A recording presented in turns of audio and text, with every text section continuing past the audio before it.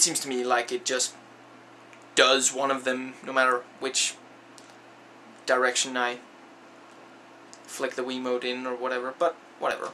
And if you do it in time, you will kill the person. If not, you'll be discovered.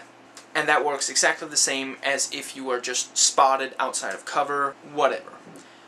If you're spotted and you have a sword, you can fight, and if you win, the guard will of course die. And if you don't, you may lose one of the swords. I think you can carry 10 at a time. And if you lose, or you don't have a sword at all, you'll just teleport back to the start of that section. And you won't even lose your progress. There's no alarm. Absolutely nothing comes of it.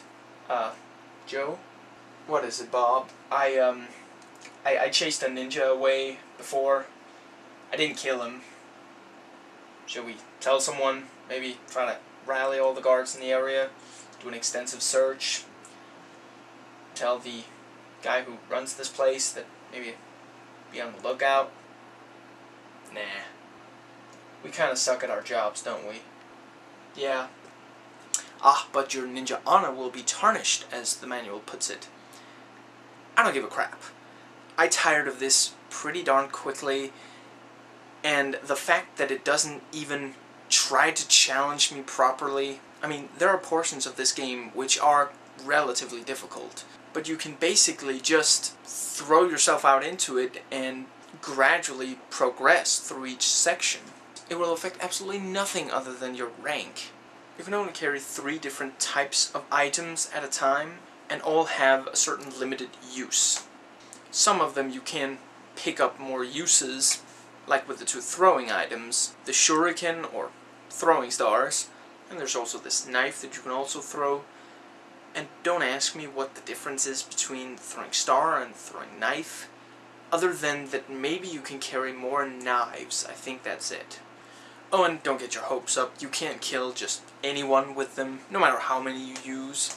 Unless an enemy is standing right over a well, a pond, with its back to some fire, or the target is a ninja that is just hiding, regardless of what they'll fall into or where they'll land or whatever. You can't kill anyone with these. You can only distract them. The throwing system isn't bad, and you don't really take aim as much as you just align the crosshairs so that they're pointing directly at the enemy, because the game will tell you if you're going to be hitting what you're aiming. Basically, to throw, you flick the Wiimote forward. For some reason, it's also the same for jumping from beam to beam up above, near the ceiling. And yet not when swinging and jumping from bar-like object to bar-like object. Instead, there, you just press A a bunch of times. Did they forget that they were working with the Wii console? I mean, you kind of have to wind up. And that would have been really cool if you had to use the Wiimote and or the nunchuck. The way it is just awkward. And so are the movement controls and a couple of other things in this game. When you kill someone, you can pick up and carry off their body, either to hide it somewhere, or if you want to do an Asian remake of Weekend at Bernie's. You usually move slowly in this game, often too slowly. You can fortunately run. And the running jump is also the only jump in this that is even worth mentioning. The regular jump is quite possibly the worst and least useful I've come upon in any video game ever. And I wish that was hyperbole. Normally you only turn if you go left or right on the control stick. You can strafe, but you strafe on the same button as you run on, the B button. So if you time it slightly incorrectly, you'll wind up running instead of strafing. A couple of points you have to get a running start to a jump. This is just way more awkward than it needs to be. Anyway, items. Sometimes you may not be able to get to an item on your own. If it's fairly close by, you can use, I kid you not, a fishing rod. This supposedly also has some use against the guards, but I could never do anything more than irritate them with it. another thing to pick up items without going all the way over there on your own, keeping in mind that all the way over there might be monitored by guards that you can't currently take out, is the Shinobi Cat, which you get to control once you activate it. You can basically move it anywhere, though I don't think it can jump. And it can pick up one item in its mouth, and you can then steer it back to where you are still standing, make it drop it, and then deactivate the cat. When you pick up the cat, I think it says like 10 uses, but I've only ever gotten 1 use out of it. I don't know how it counts those. You can only carry 3 items at a time, so you have to choose carefully.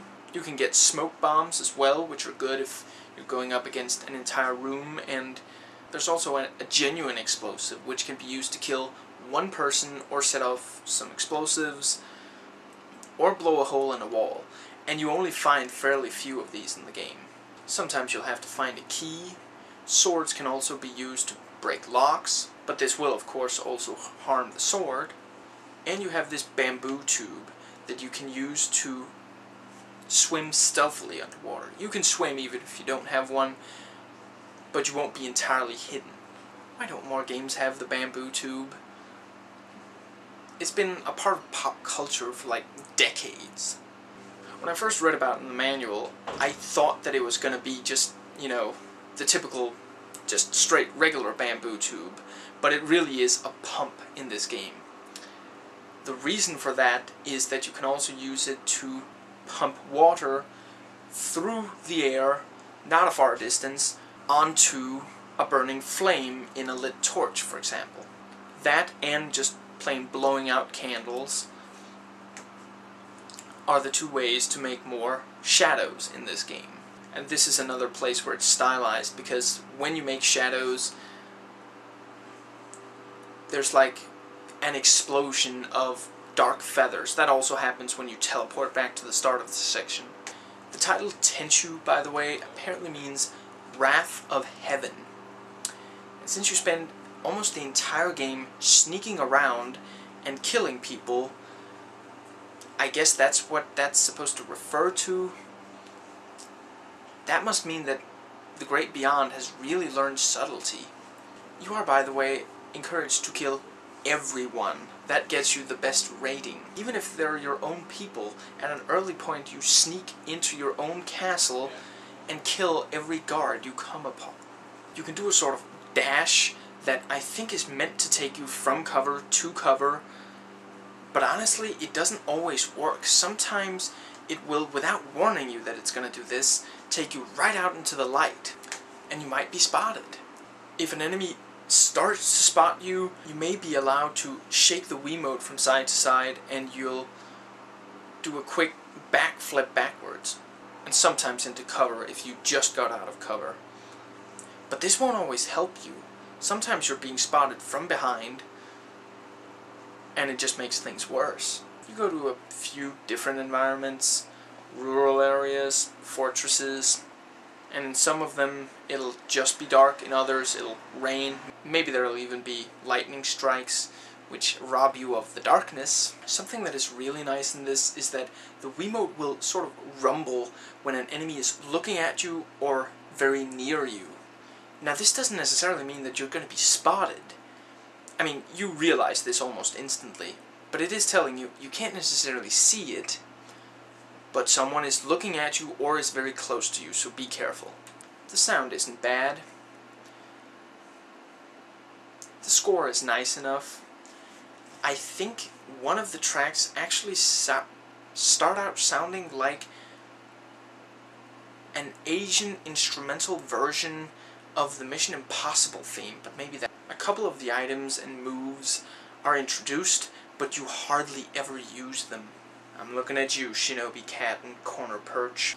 Yes, Corner Perch. You can actually jump up and balance yourself in a corner. Wait for the enemy to come close enough and jump down onto them and kill them. But you hardly ever get to use this. You can wall hug and peek around walls. I don't know why it offers you to jump out when you peek around walls, because it's never useful. you'll be noticed if anyone is looking in the direction, and it isn't that much faster than just canceling the wall hug and walking there.